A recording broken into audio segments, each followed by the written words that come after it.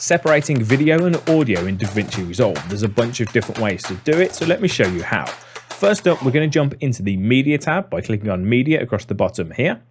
And then we just need to browse to the location where our file is. So I've set up a shortcut on the left for my downloads. If you wish to set up a shortcut, right click on an empty space and add a new location. I'm going to double click on this file here. And if I hit play, you can see it's a video with audio attached.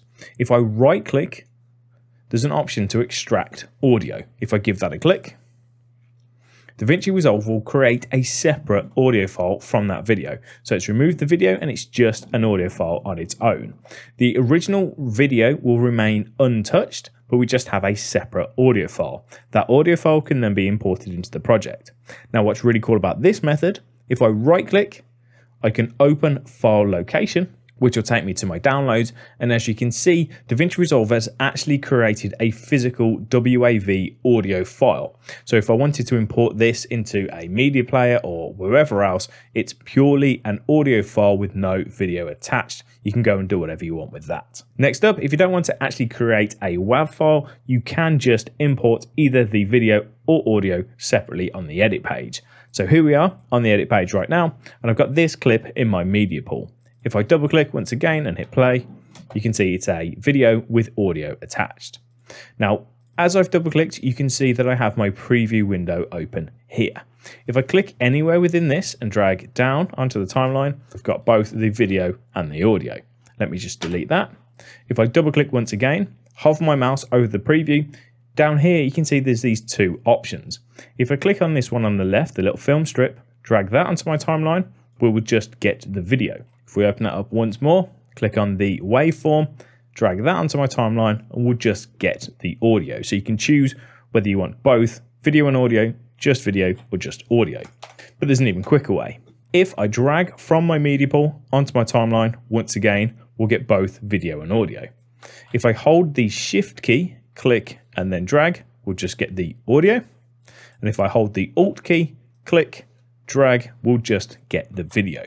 But what if you've already added the audio and video to your timeline like so?